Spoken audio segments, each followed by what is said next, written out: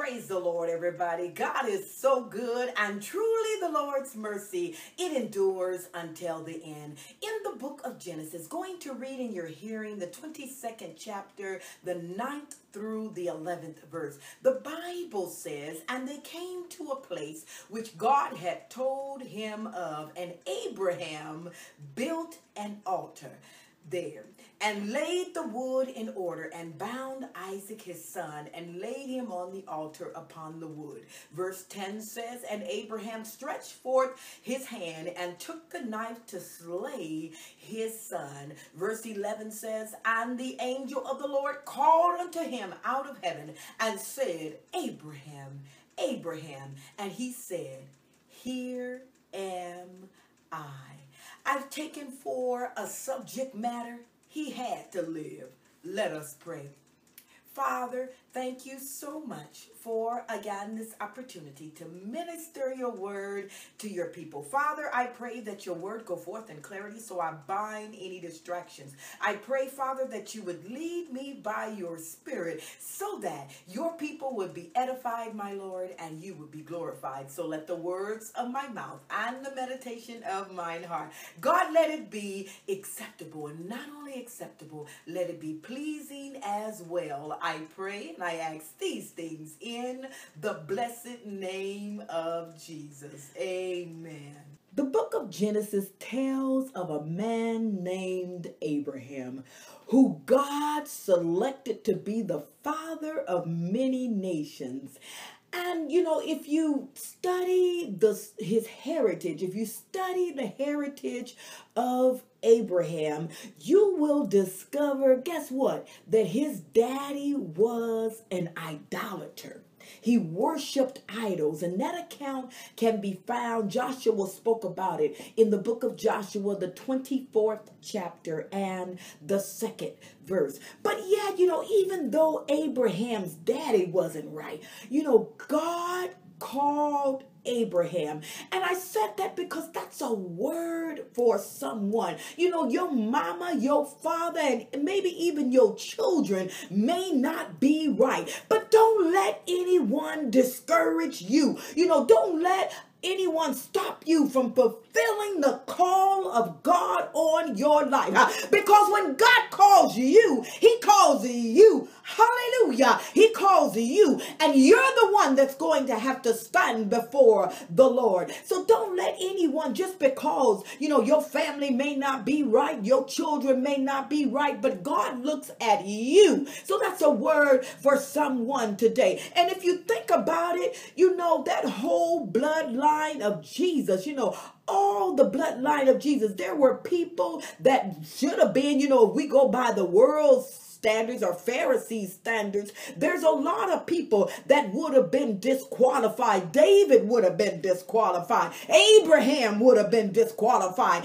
And Rahab would have been disqualified as well. God has called you. You know, God looks at the heart. Man looks at the outward appearance. But going back to our text, God chose Abraham. And not only did he choose him, I like how, you know, he began to speak to him. He began to talk to Abraham. And I want you to read the book of Genesis in its entirety in your meditation time. But, you know, God began to speak with him. He began to instruct him, and he began to love on him.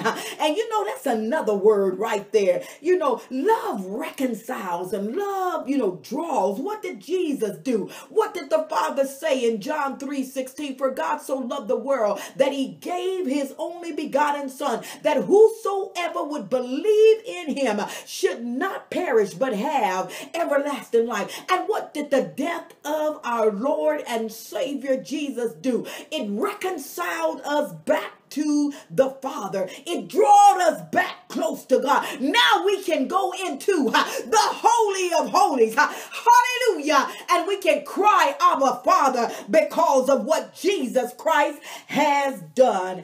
And going back to our text in the book of Genesis, I'm going to direct you to the 17th chapter of Genesis, because that's where the Lord began to give a covenant. He began to take their relationship, Abraham's and the Lord. They began to take the relationship to another level. And he said, by way of this covenant that he was making with Abraham. You know what? I like you so much. I'm going to enter into a permanent relationship with you. Read Genesis, the 17th chapter. It tells again of that covenant. And if you read it in your meditation time, you know what you'll discover? You'll discover in that covenant that God told Abraham that he was going to be the father of many nations. He told Abraham he was going to be fruitful. He told Abraham that kings were going to come from him and that God was going to establish that covenant with him. And he also told Abraham, he was going to give him the land of Canaan. He'll give you some stuff that don't even belong to you.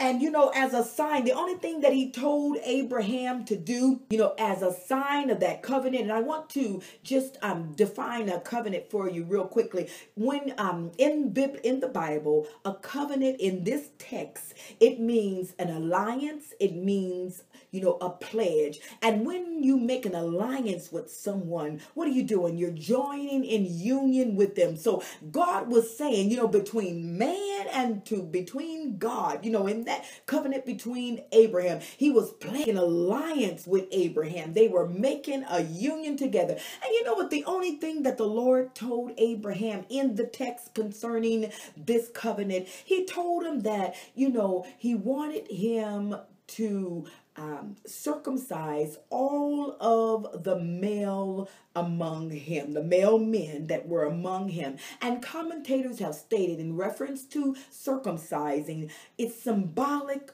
of purity. And you know what? When you think about that, one cannot help but think of our relationship with the Lord. How because of Jesus, we stand purified before the Lord. Hallelujah. Like when in the Old Testament, I was thinking about that as well. In the Old Testament, when the death angel was getting ready to go, through that land of Egypt, and God had given them instruction to put the blood over their doorposts. So when the death angel passed by, he would see the blood. He would see the blood and he would pass over. The same thing, when we stand before our God, when we stand before the Lord, hallelujah, we're not going to stand in our own strength because we couldn't stand before him, because of our state, because we were born into sin. But when we stand before the Lord because of what Jesus Christ has done, we're going to stand before the Lord, purified because of the blood of Jesus that was shed on the cross. The blood where they crucified him, they buried him, but our Savior got up. I'm talking about that one. I'm talking about Jesus, who paid the price for our sins. And because he did, we can praise God, hallelujah, because of that blood. And you know what? In thinking about the blood and going back to our text and the bloodline had to start, earthly from somewhere. And we can praise God for all of those that were a part of the bloodline of Jesus. Abraham, his son, Isaac, and his son, Jacob. Hallelujah. And so all of these are the patriarchs of the Hebrew faith, which brings me back to my text.